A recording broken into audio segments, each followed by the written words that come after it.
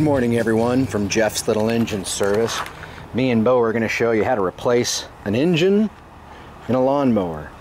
We're going to put this brand new Briggs and Stratton engine in this thing today. And we're going to do it in record time, aren't we, Bo? So what we have here is a CRAFTSMAN DLT 3000 V-twin.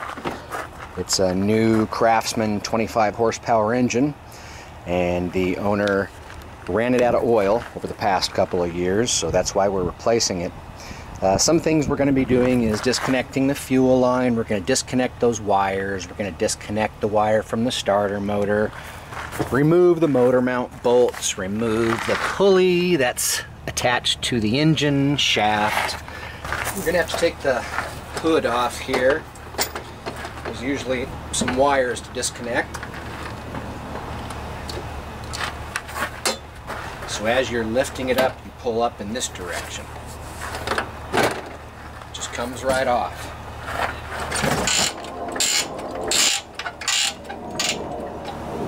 So to get some of these bolts off, motor mount bolt and the pulley bolt, you can use an old school ratchet, but it's a lot more difficult that way.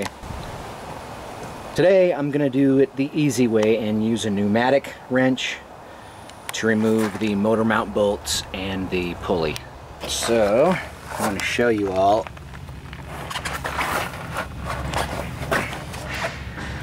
There's the pulley I'll be removing and taking the belts off.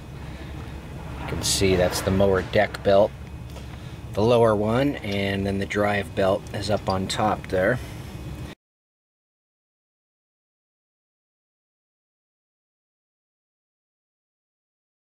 And it's loose enough just to pull right off. I'm going to try and set this camera. Well, so here's the pulley, and this top belt, you should just be able to slip off of there. There we go. Now, to get this lower one off, you just take it out from the guides, pull on it. If you pull down hard enough, there we go. And remember, this pulley has dropped already a bit. There you go. I could have just pulled that pulley off. Yep, that's how it goes. So now that we have the pulley removed, we have 4 motor mount bolts up in here that we need to find, first of all, and take out. I removed the grass, and you can see the bolts there and there. And then that one, and unfortunately the other one is behind this bracket that holds this pulley, so we're going to have to possibly move that pulley or get up in there with a different type of wrench. So I have my 9/16 socket and my extensions on my impact wrench, and I'm going to get up in there and 1 bolt down,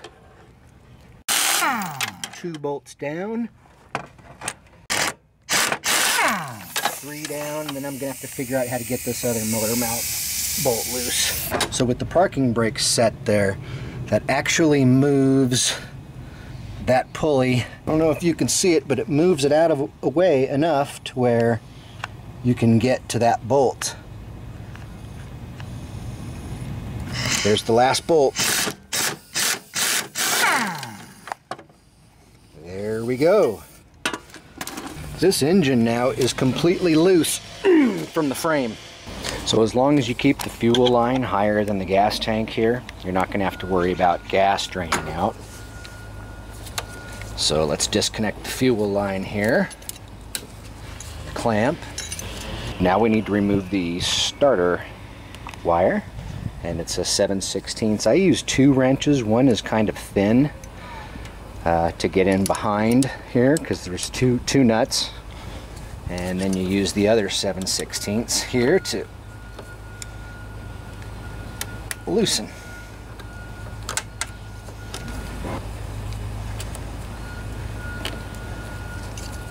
Move this wire out of the way. It looks like this wire stays with the frame.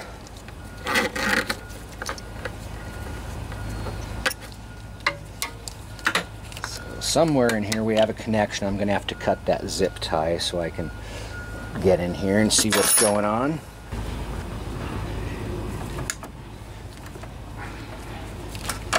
So the wires we need to disconnect here are, we have this one. If you wiggle them, they come apart. Sometimes I have to use a pair of pliers to pull them apart. This one, you just squeeze each side here and wiggle it and it pulls off. And the engine, believe it or not, just sets in the muffler, so if you lift it straight off, it'll come right out of the muffler. You don't have to loosen anything up there. So it looks like it's a Torx 25 bit.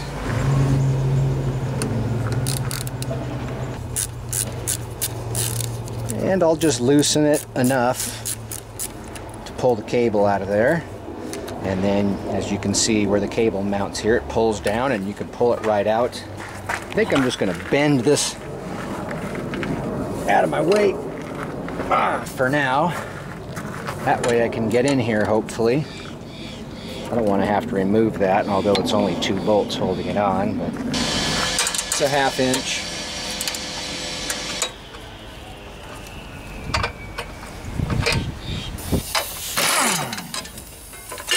See the whole engine move? Once again, this is a T25 Torx bit, and I loosen it just enough so I can pull the cable out and pull it.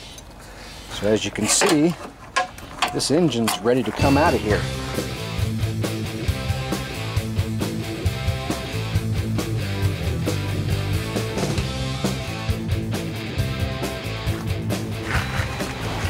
This is what the engine looks like when it's out of the lawnmower. Now we need to see what's in this box right here.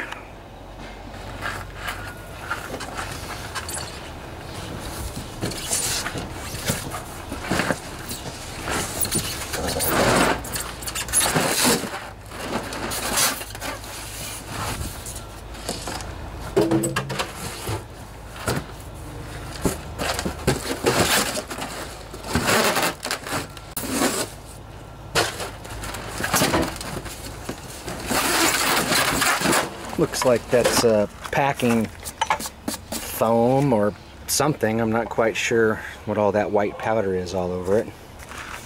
Has an instruction manual. Maybe that'll tell me what's up. So this is the pack that comes with that engine. Looks like we might have to replace this wiring harness. They don't give new motor mount bolts, unfortunately. Not sure why they give the exhaust gaskets and new exhaust bolts. But we'll find out. Right, I'm glad to see that there's a new oil filter and fuel filter on this brand new Briggs and Stratton engine. It's a 24 horsepower model. The one I took out of there was a 25. I'm not quite sure why they sent me a 24, but this will work. And we also need to clean off the mounting surface. A little putty knife I'll use here to make sure all the chunks are off so the engine sits on there square.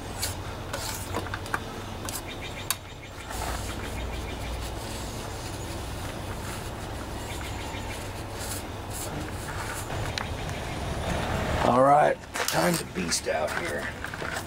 I think this engine will just lift up.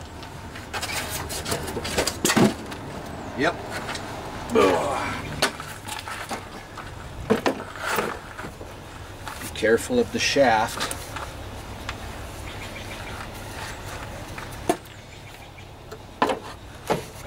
Voila.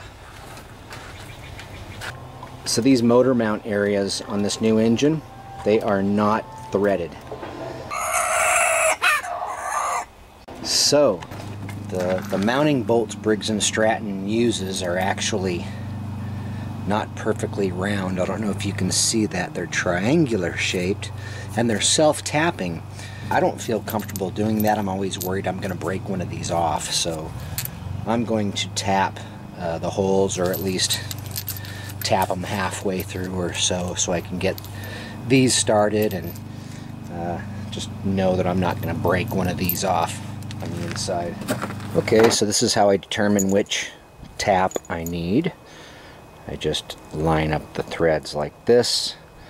I don't know if you can see that, but the threads line up. And it is a 3/8 16 bit that you need for that. You'll want to make sure to spray some lube in these holes and throughout the tapping process. Alright, the important thing is just to get it started nice and straight.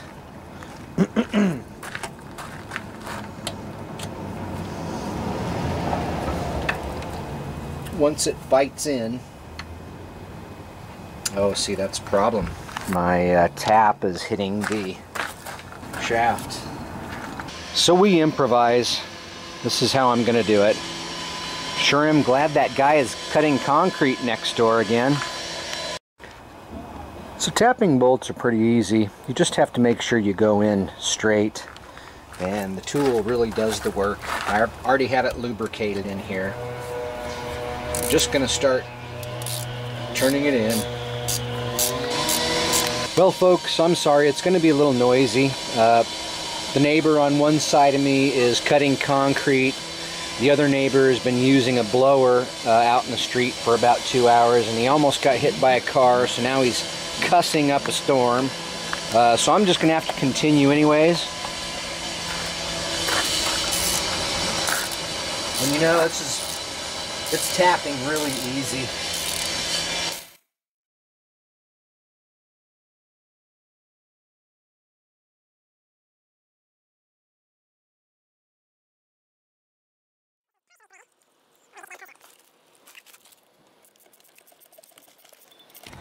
You know, when threading or tapping holes by hand, you just kind of want to go slow. When it starts to get too tight, you just back it out, clean out the hole, clean out the bit, and go in again. Make sure it's nice and lubricated as well. I got the engine in here. I tapped out the holes. And you can see I've tapped them out. Not quite all of the way, but tapped them out most of the way, which should be good enough. It's time to get the motor mount bolts on. All right, it went in, no problem. That's a good sign. Try this one.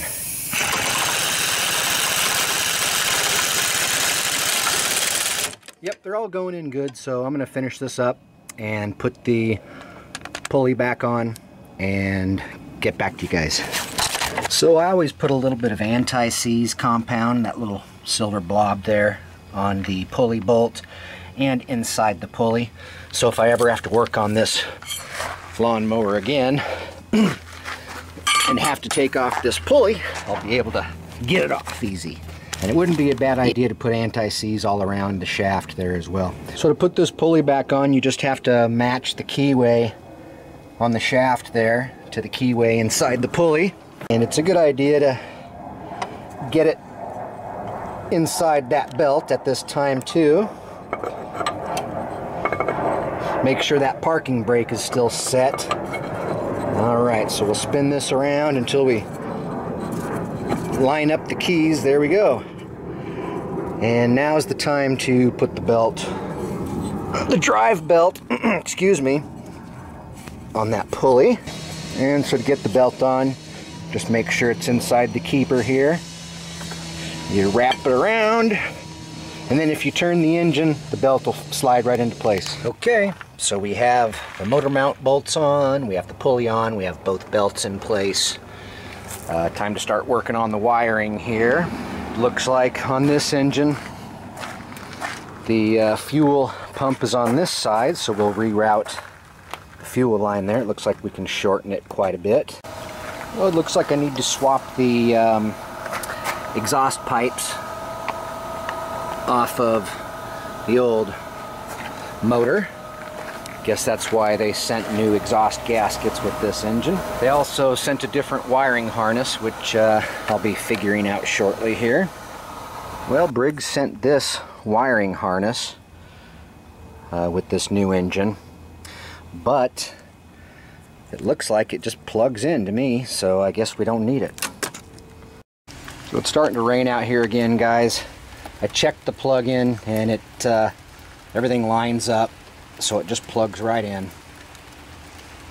There, wiring harness done. Now we need to hook up the starter cable. All right, I gotta shut it down, folks. Raining too hard. Time to take these off.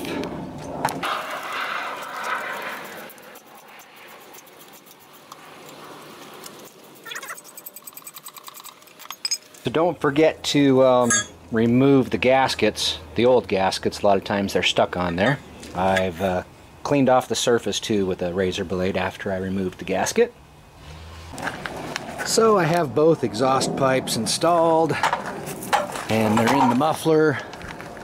It's time to put this muffler guard back on. A few other pieces I have to swap over. I have to swap over the bracket that holds the, I believe it's the choke cable. That's the piece we need to get off. Oh man, those are tiny little bolts. Turns out these are 7/32 bolts. I don't think I've ever used this socket. And there is a linkage involved here, so take note where it mounts on the other carburetor. Hopefully I won't have to take too much apart to get it on. There we go. Here's where we need to be to mount up this linkage. And I'm pretty sure I can do it without taking anything off, hopefully, if I come in at the right angle. So this is how the linkage goes on. I'm going to take this out in hopes that I can get it in here easier.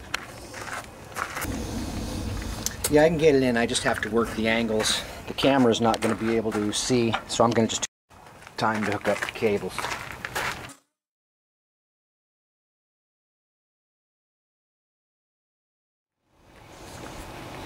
Boom.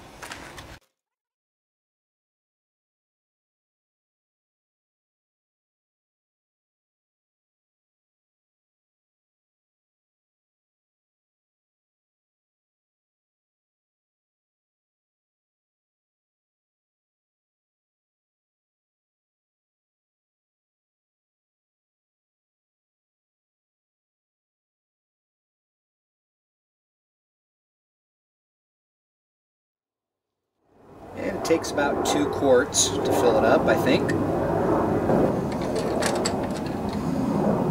Looks like maybe 2 and a little bit more. I think we're ready to start this thing. See what happens.